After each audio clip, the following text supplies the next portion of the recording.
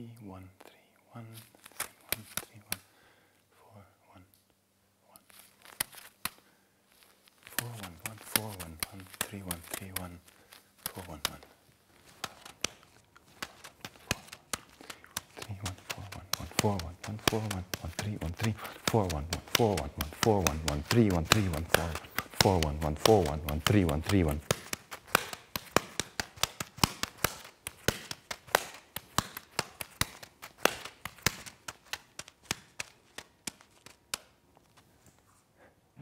Hello everybody, welcome. My name is Harm, and this is juggling.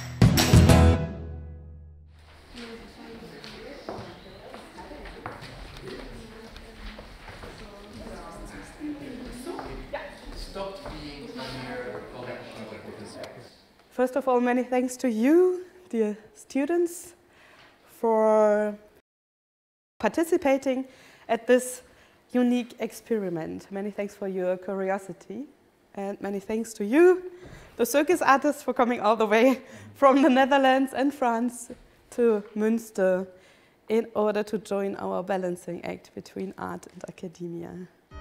I think we are sometimes in a bubble in the circus world, but it's really nice to have different views. At the very beginning, I was always thinking about how to bring my research also into circus. It's a kind of searching how we can merge art into circus and how we can, for me, use something from the circus into my art. What do you analyze? When you're producing something, you actually have to choose from a cultural archive. So have you seen many circus or contemporary circus performances? Actually, not that many. I'm a circus researcher, and I have written my PhD about the reading of contemporary circus performances. So I developed a model to analyze contemporary circus performances, and I'm convinced that this model also helps artists during the creation process. And this is kind of the aim of this project, to transfer the reading of contemporary circus back to the circus. In our call for artists, we wrote down that we are offering students specialized in the analysis of cultural representations, and that's all they know, I think.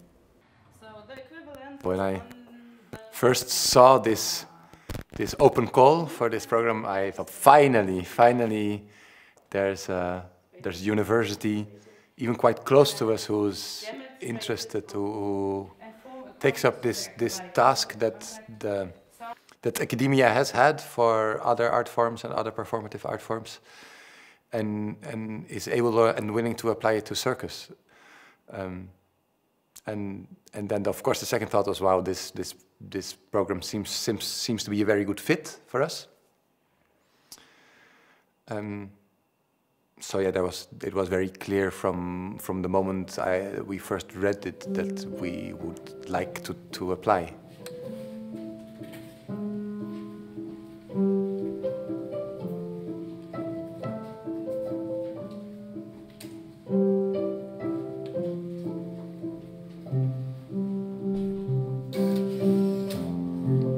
I thought this is a great opportunity for our new project, Square One, because this is an interaction between a visual artist and three jugglers.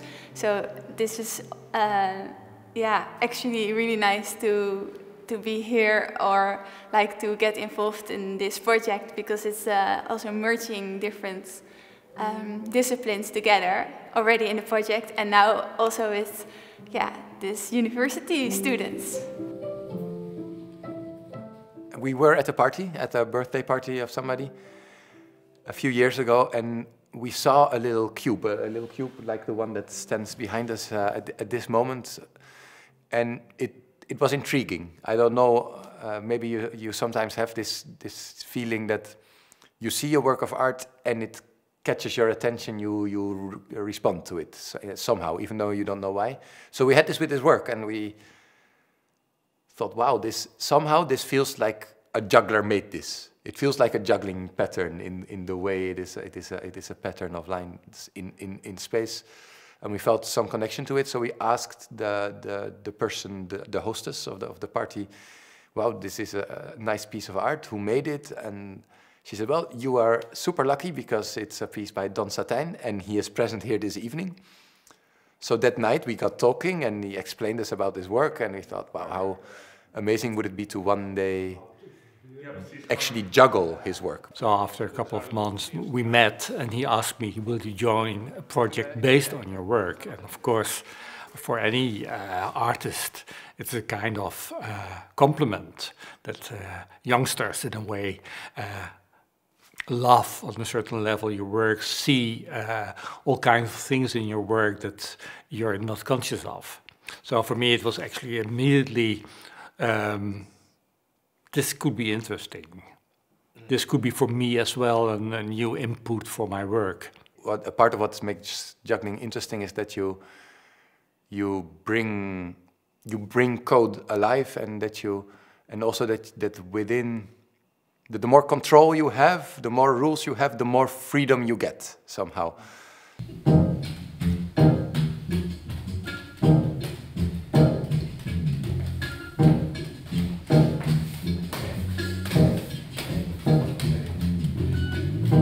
I think what we need is a lot of openness, because it's an experiment. We don't really know how the other is working, because I think the academic work differs a lot from the artistic work, but I think we can learn a lot from each other. So I really hope that the Tortoise company is going to be able to further develop their piece, Square One, within this week based on our methodology. So where are the equivalences in movement? Where are the equivalences? When I talk to people about my profession, there's a lot of skepticism, because they are thinking, yeah, circus and research, but how do these words fit together? Circus is always like considered as the colorful, creative, chaotic universe, and academia is like the opponent, the rational, the uncreative space. And I think this pigeonhole thinking does neither circus nor academia justice. And I think it's really important to establish communication. You're just looking at this one scene and look how is which paradigm is actually constructed with the text. So don't write down what you want to see in the piece, just write down what you actually see. We are taking our time so that we are able to both really dive into this world and explore all the different possibilities juggling-wise, so that we can develop a juggling language, but also that we can explore all these different ways that codes play ever increasing important roles in our society, and that we can explore how we can speak about that, because we think that's an important theme. And so now for us, the second part of the creation is when we try to answer the question, in which ways can we include all the paradigms, all the ways that Don looks at the world, that all the ideas behind his art. How can we include this in the piece, and how can we use Square One to comment on society without preaching?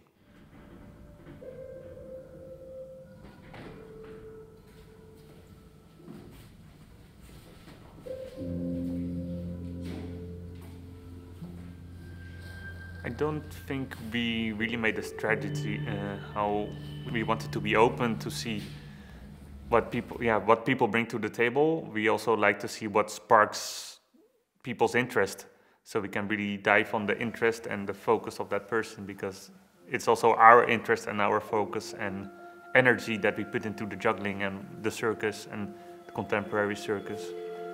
So this energy that brought us here is also the energy that can bring us further from other people.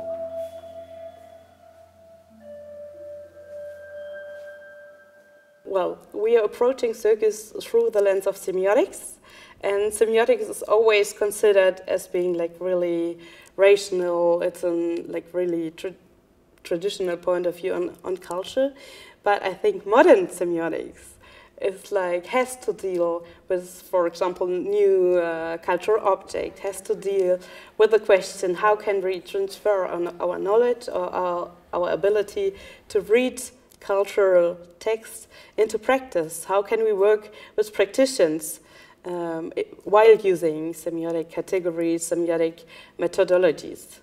If we try to apply semiotics, the idea is whatever text in the sense of, well, cultural artifact in a very, very broad sense you produce, it is significant in as much you are choosing to say or to show or to act one way rather than another.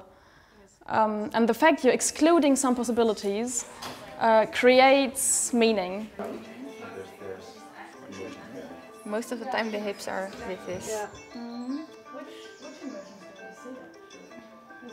It's really still interesting why he does it the first time and then turns it back again. Yeah, when he turns it back again, right? And how do you read a juggling performance, especially because the lovely people we work with here, I think for many of them this is their first contact with contemporary circus, so their main focus is texts. As cultural poets, this is what we understood. But then it turned out that for them anything is a text. So a performance can be perceived as a text as well, and we analyzed with them, which was lots of fun. And after the second morning, when we took the time to analyze the scenes, it was very clear to us. So this was really nice to have this within the week, this moment of analyzing your performance with people who have seen it for the first time. So at the beginning we have music from the beginning, right? We have the acoustic music. We have an exhibition. So, but that's element, well, then continuing to control. So at first it's the body initiating, and then it's the body following the ball. Yeah. So this is essentially the way we read. And we are now trying to use it to write a circus piece. We want to take a step back and make it conscious for us, to see consciously what we're choosing, to see consciously what meaning we're trying to get. So now it's our job to develop their idea, to develop also these other different strands of paradigms we've seen. For example, the idea of exhibiting humanity, and to get to the point of what topics they are touching in this very broad paradigm they are pointing at. We're going to ask the guys to come in and go on the countertop and start to juggle, like juggling patterns and side swap. And they're getting more and more chaotic until they finally, throw the balls into the audience. And if it's possible, we would like to ask you to, verbally speak the numbers you're throwing. 5, 5, 5, 5, 5.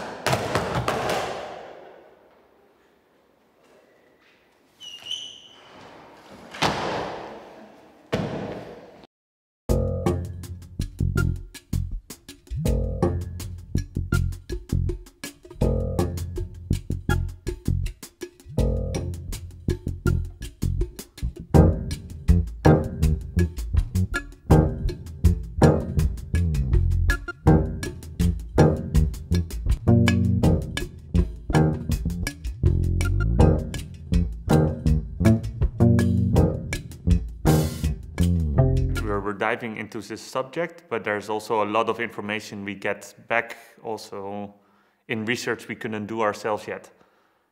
So it's really nice that they have their own theoretical background, and they did their research before, and we made the material we had before, and now we come and make it together, and we find cross connections. It says that A plus B. We had to write papers. I talked about codes and irrational numbers, for the golden ratio and Fibonacci numbers. So it was about, is there something that is automatically seen as something beautiful by all the people?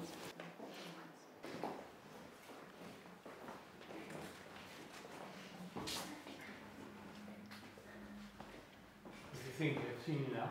These take a position on the side of the space? And I think they think a lot, so they are not like, I'm just doing what feels right, they already think a lot. But still it was nice to see that there are different ways of living and thinking and working than only at university.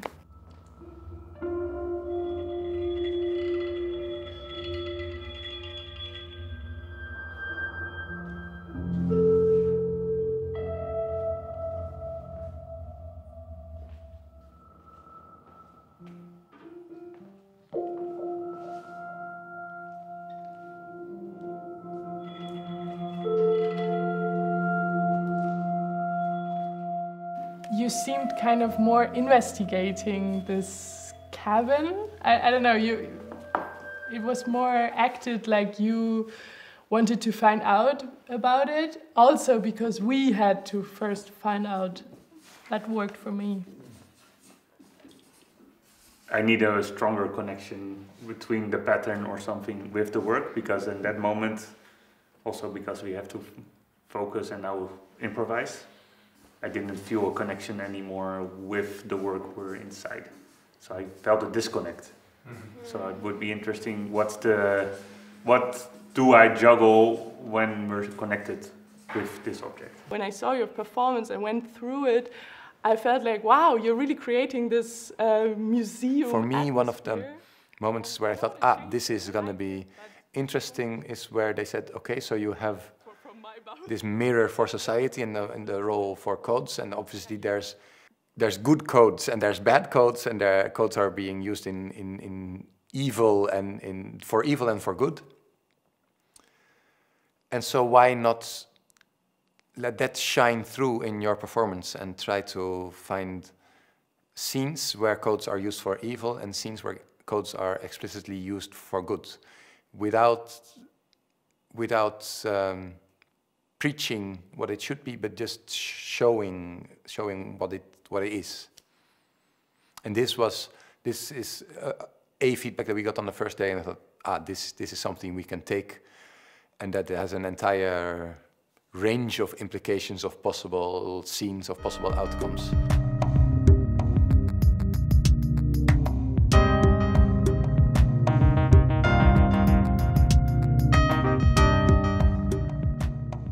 How clear do I have to be? That's, for me, yeah, let's say a main question. And that's something to think about. Okay, do I have to be so obvious? Do I have to be more mysterious? Whatever. It's our challenge to find a way of bringing a message in a very strict way of dealing with balls.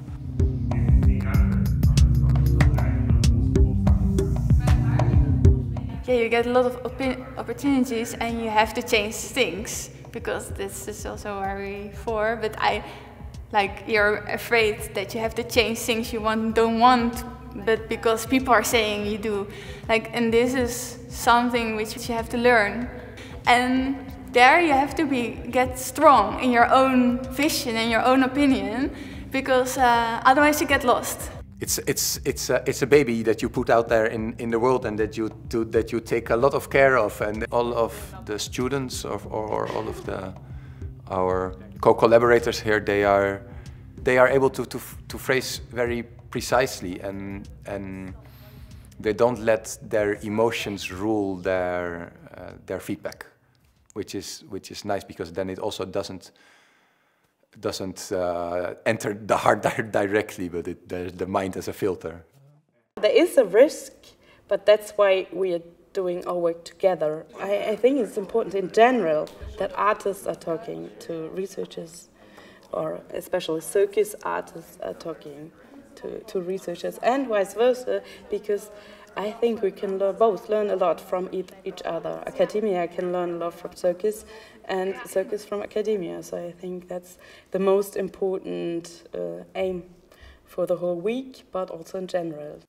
Here you can really go into the concept and really go for it. And that's why also we decided to start working on it for a year. Because normally some projects, it's within 2 months, 3 months, you go from concept to finished work, and you don't have the time to reflect. Now we can work here, we have time to reflect, we start working again, there's time to reflect. We can train, we can adjust, we give ourselves the space to also think about it a bit more and be together and develop it.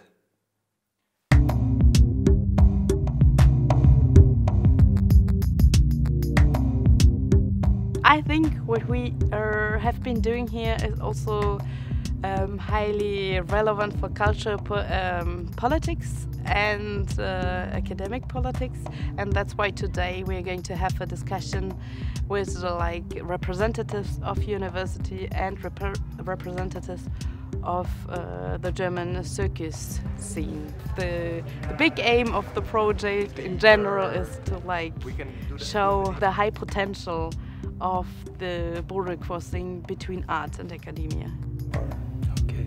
Well, I'm Michael Gruyter. I'm a philosopher by my discipline. I'm living and working in this building in the 3rd floor. And the university as a whole should be more open to explore new fields, not to stick to the common rules, but be an experiment themselves.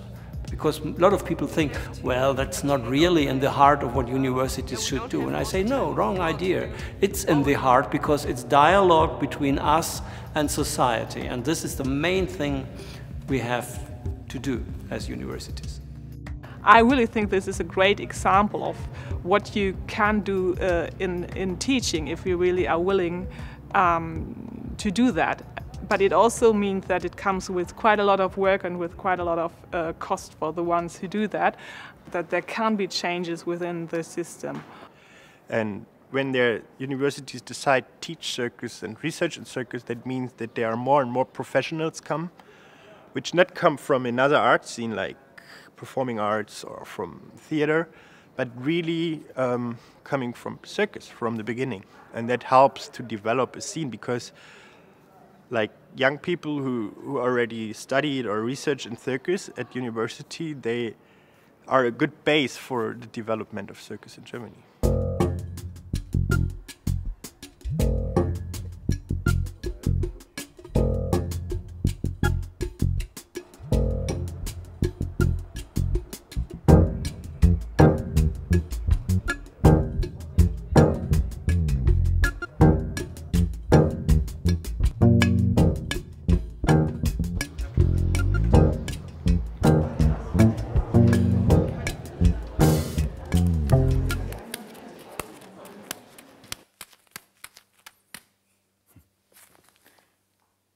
Hello everybody, welcome. My name is Harm, and this is juggling. I mean, well obviously it's a work of art. It's a sculpture by Dutch visual artist Don Satijn, but it's also juggling. It's 4-1-1, 4-1-1, 3-1, 3-1, 4-1-1.